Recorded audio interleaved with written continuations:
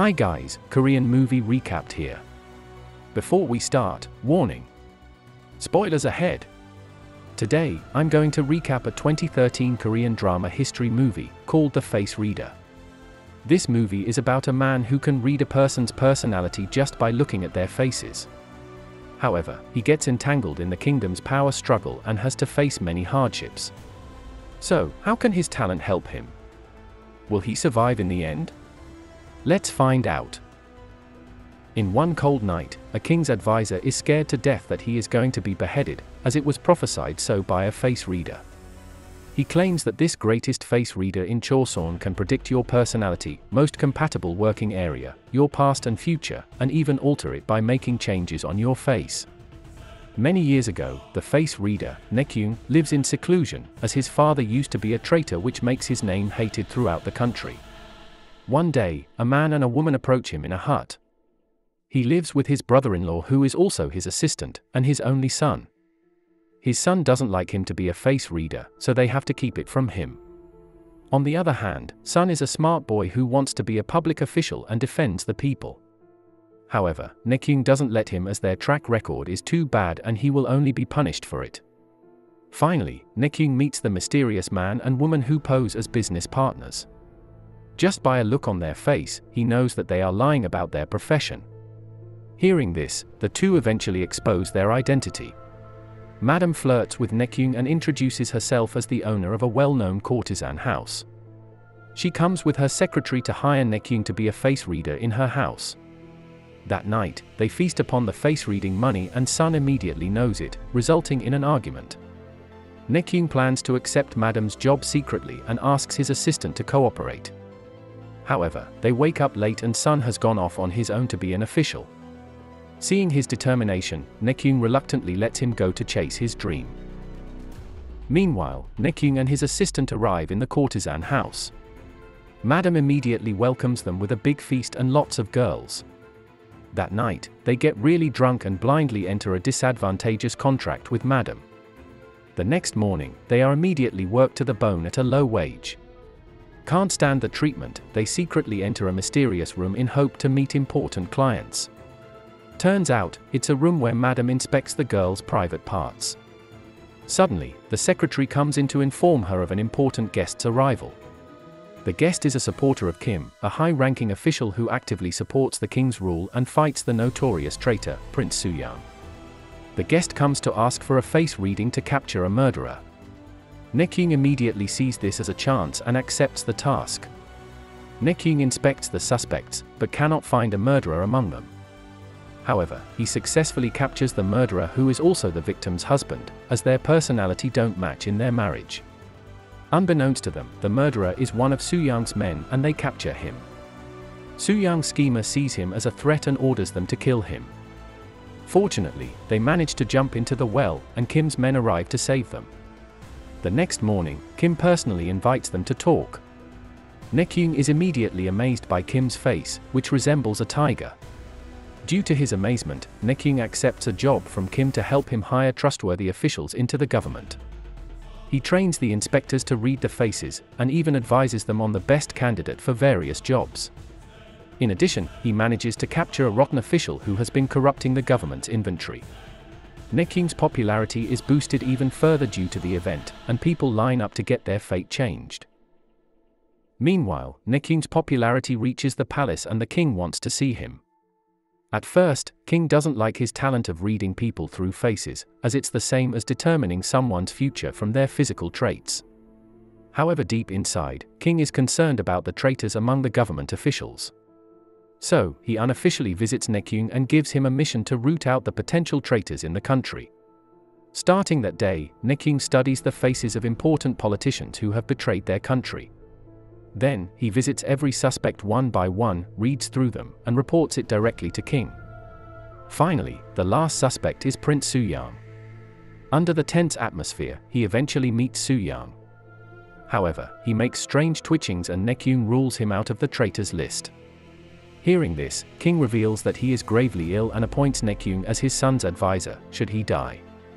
Then, Naekyung comes back to assess the new officials who have passed the tests. He is surprised to see his son, under another name, passed with the highest score, They decide to keep their relationship hidden so Sun can climb up the rank. Then, he gets home and receives a letter from King. Turns out, King has died and officially entrusts his son, the new king, to Nekyung and Kim. Then, Kim invites Nekyung to meet Soo-young officially. Nekyung is surprised to see that Soo-young is a whole different person from what he has seen and gives out a very intimidating aura. He is very ambitious and has a wolf-like face, traits that really describe a traitor. Nekyung finds himself fooled by Soo-young's men, who pose to be Soo-young during his unofficial visit before. Soo-young recognizes Nekyung and invites him to his party later. When Nekyung is on his way home, the schemer reveals himself again and abducts him. He threatens him to tell the new king that Kim is the traitor. Schemer even promises to restore their family name, should Soo-young become the king. Nekyung continuously thinks of the offer, as it will save his son's career. Meanwhile, Soo-young has gathered an army from outside the kingdom, and sends a declaration of war to Kim. The next day, Soo-young holds a party for all face readers and fortune tellers. One by one, they come up front to speak of Soo-young's greatness and his bright future as a king. However, the atmosphere changes when he catches one of the face readers lying to please him, so he immediately executes her. Next, he asks Nekyung to read his face, but Nekyung still can't decide who to support and stays silent. Then, he spends some time with his son. Seeing how righteous his son is, he decides to support the legitimate king and Kim. And so, the fight between the two opposing parties starts.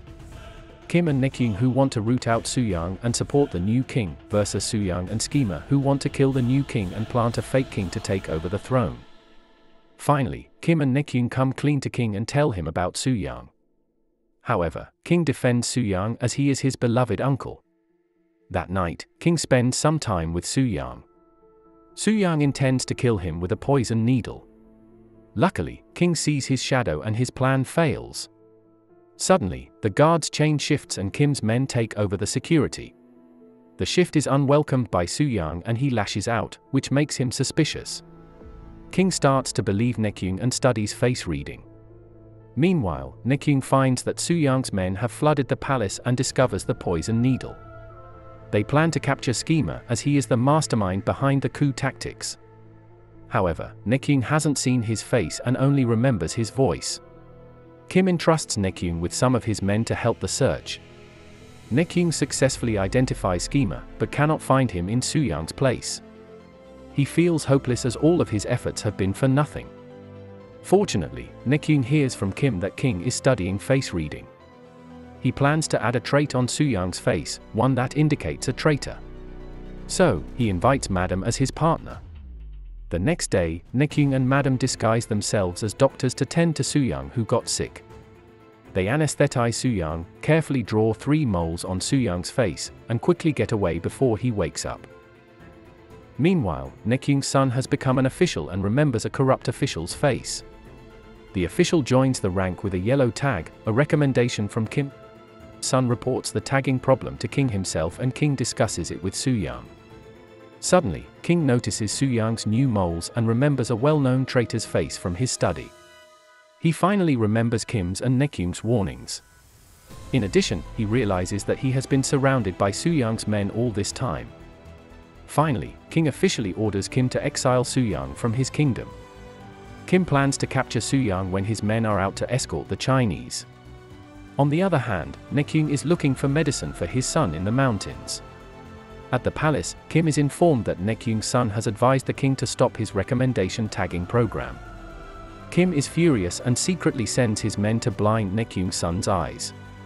That night, Assistant rushes to his nephew who is already half-blind. He hears that this is Kim's doing, so he comes to Soo-young who is giving a reception to the Chinese. Under the rainy night, Assistant reveals the king's and Kim's plan to exile him and warns him about it. Soo-young thanks him and promises to restore their family name, should he be the next king. Unfortunately, all of the incidents are going according to Schemer's plan. He knew about Nekyung and his son's relationship, so he planted a corrupt official under Kim's recommendation program and hurted son under Kim's name. Nekyung gets back from the mountains and hears all of it from Assistant. However, he knows that Kim is not a traitor, so he rushes to aid him.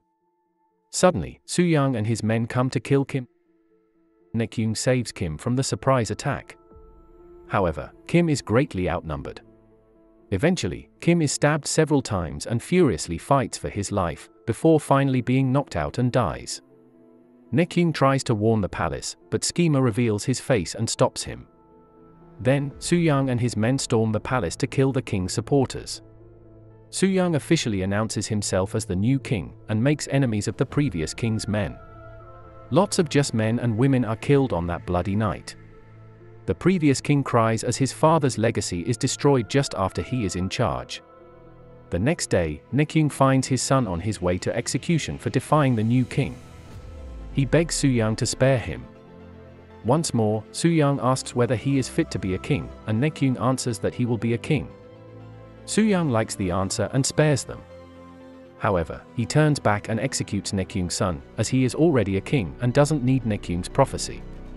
The incident gravely saddens Nekyung and his assistant, for they have failed to keep their family safe. Months later, Madam leads Schema to Nekyung's seclusion. Schema wants to recruit Nekyung to join Soo-young's rank. However, Nekyung firmly rejects the offer and reads Schema's face instead. He prophesied that Schema will be beheaded. Fast forward to the present, the prophecy has greatly frightened the Schema, so he hasn't made any enemies since then. In addition, Soo-young had atoned for his sins, before finally dying days later.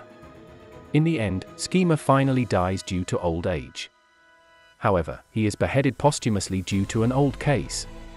Turns out, Nekyung knew that Soo-young wouldn't live long and that the Schema was the one who would stir chaos in the kingdom, so he told him that he was going to be beheaded to tame him. Subscribe to watch more videos like this, turn on notifications, and leave a like and comment to help the channel out. Thank you for watching, and see you next time.